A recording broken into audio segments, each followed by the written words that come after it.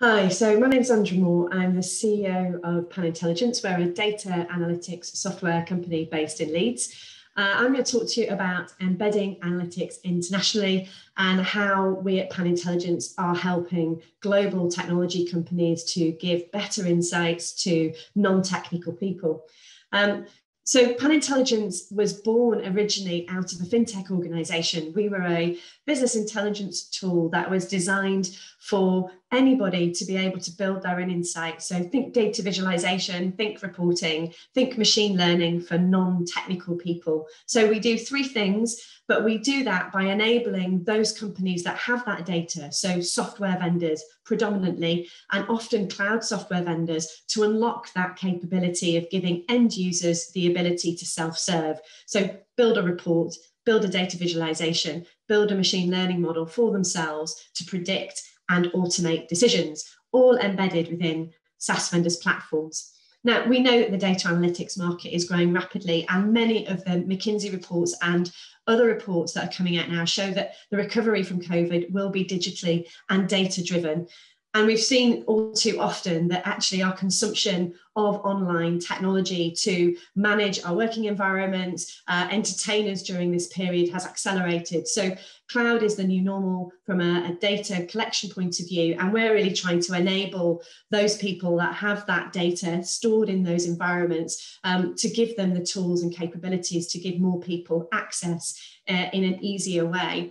We as a company have been growing. We concluded our Series A funding round in 2019, so we're scaling our journey, and part of that has been expanding and reaching out to international organisations, and we've been growing our base of customers in the US, opening our office in Boston earlier in 2019, and we've been trading and working quite a lot actually in the Netherlands over the last 12 months. So companies like Book, who provide point of sale, SaaS-based, cloud-based point of sale solutions to the retail sector in Holland, is a big partner of ours. They're enabling small pop-up, startup, independent retailers to have point of sale solutions that they can consume on a laptop or mobile device. And we are the data insight engine for that kind of retail economy that has obviously faced a great deal of challenge over that period. Exact has been a partner of ours for a number of years. That's a very well-known accounting platform provider in Holland. And again, we worked with them on a hack a year or so ago to predict invoices that are most likely to not get paid so that those teams could take interventions. But we work across a whole range of industries, helping sectors like healthcare, education, construction, to unlock that data and make it available to more people. So what is it we do? Well, I talked about those three things, sort of reporting, data visualization, and prediction. And the market at the moment is really complicated. There are a whole range of different tools and technologies at that hindsight reporting stage, insight, data visualization and consumption of real-time data, and foresight, prediction, machine learning. There's a range of tools. So it's complex and disconnected. So we have all of those three things in one technology. So that enables us to give anybody that has data a single application to do all those three things. And it's absolutely designed to be embedded. So when I talk about embedded internationally, I mean embedded in your platform, in your infrastructure, not alongside, but inside for you to switch on that capability. So we make that really easy. It's a usage-based model. And we do that quickly because it's a completely no-code application. You don't need any code or to write a line of code to deploy us, nor do your users need to understand code to be able to use the technology. So simple, powerful, and quick to give these insights over whatever data that you have, whether that is open data or data you're collecting or different data sets. It can be a combination of sources that we can connect into to unlock that capability. And like I said, this is usage-based. So for anybody that's looking to do some data exploration quickly, this is not going to be a significant overhead for that project or that application. This is based on how much it's used and what it's being used for. And we work with technology companies like AWS, we're a partner, but also Azure and Google Cloud and private cloud. So we're able to be deployed in a whole range of environments and work with tools like Snowflake, Redshift, and all sorts of other integration partners. So we'll connect into whatever you have and make it easy for you to do. So business intelligence and data exploration is changing. It's changing because of the volumes of data, but also the users and consumers of that data are wanting to be empowered to truly self-serve. So we're really part of that kind of migration from what I would call legacy business intelligence to the new kind of consumption of data that is empowered for citizen data scientists. So if you think about the no-code revolution, this is really about citizen developers and citizen data scientists, non-technical people being empowered to access data. And there are a number of different use cases that we can give you examples of. An example here I've got is around construction. This was a great use case from going into COVID, where they needed to manage the people that were on site during that period for social distancing, but also predicting any risks that may occur from not having the right amount of people on site from a health and safety point of view. And two of our partners, BioSite, that do an access and control system for fingerprint recognition, and Notify, which have a health and safety application. Both of those were using our technology to pivot new use cases around COVID to predict and schedule resources for social distancing, and also predict risks based on those kind of capacity constraints and that kind of requirement for social distancing. So you can really take the data that you already have and change that for different outcomes using a technology like ours very quickly.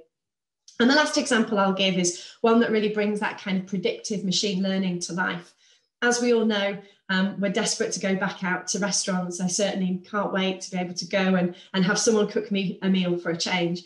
And white label loyalty are transforming the way in which they can incentivize people to return to those restaurants and choose those restaurants as places to go and have a meal. And they're doing that through a loyalty scheme, which is predicting the most likely incentive that a person may use to return to that restaurant.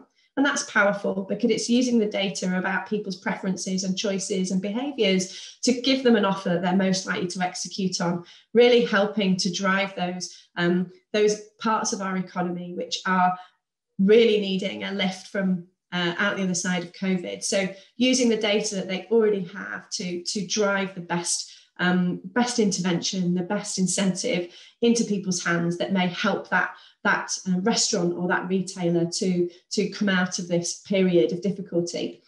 So I hope that gives you a perspective on how we embed analytics internationally. Like I said, we work globally, but we do have a number of partners in Holland. If anybody would like to speak to me after this, please connect to me on LinkedIn. I have an unusual name, but if you type Zandra Moore into LinkedIn and Pan Intelligence, you'll find me easily.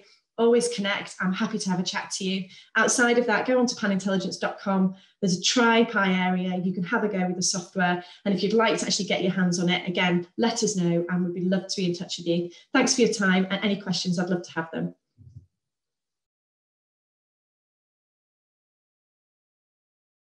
That was a fantastic talk, and thanks for joining us for Q&A. I've got two questions that I'd like to go with you. One is around what it's like to scale a data business in the north of England. And then the second part is how you talked about how the data analysis segment or industry is fragmented at the moment and how it's coming together. So I guess there's two questions. What is it like to grow a business in this part of the world? And the second bit is what you see happening next in your industry sector. Cheers, Paul. Well, I'll tackle the first one because it has to be said.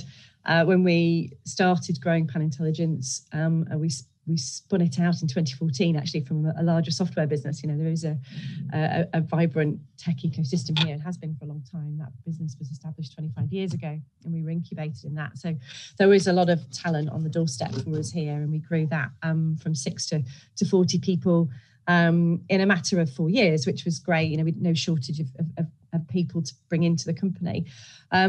We've found that certainly there's no shortage of developer or digital marketing or sales execs in this region. There seems to be, that seems to be easy to find. And actually, we do have some fantastic universities locally which feed that pipeline, as well as some really great kind of retraining organisations locally, like North Coders, who retrain return to workers, which we've had probably 50% of our development workforce has come from retrainers who are sort of mid-career, which has also really helped with our diversity as well, because you're dealing with people that perhaps didn't initially choose to get into things like development or technical roles, but come back into that later in their career. So I think there's a whole range of different pipeline organisations providing talent into the region. So no, it's been easy to scale here, and I think on top of that, we've got a fantastic digital ecosystem around things like the digital festival that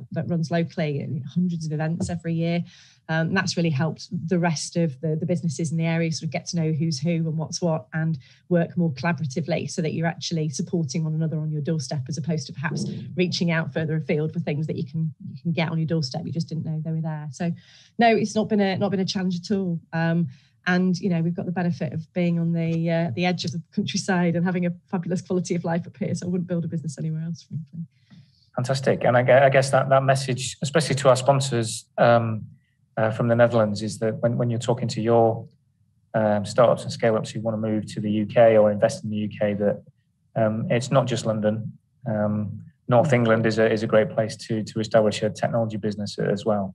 And then the second question really is about, so data is talked about a lot, but actually what is happening in that especially your sphere of building products that use data all the time?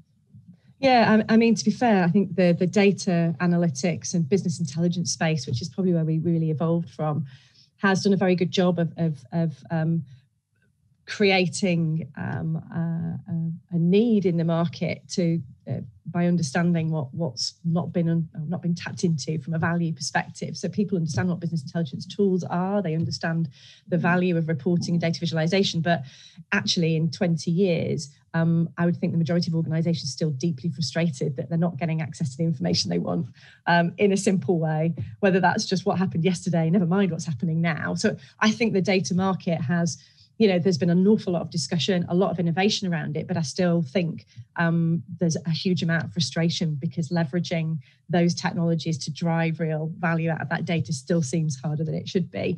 So we've really tried to tap into that as a business, really focus on, why do we still have this problem where we've got all these tools, all these technologies, and yet majority of people don't seem to be able to kind of extract value from data. So we've really focused on that, and that kind of empowering the domain experts, the non-technical people, to be able to, build what they need for themselves without depending on specialists like data scientists or BI people or people with technical skills that have to go and do some clever stuff about connecting to data. So I think there's still huge amounts of value in data that is not unlocked. And, yes, there's a lot of technology out there, but I think it's still too difficult for most people to use. It's still too technical.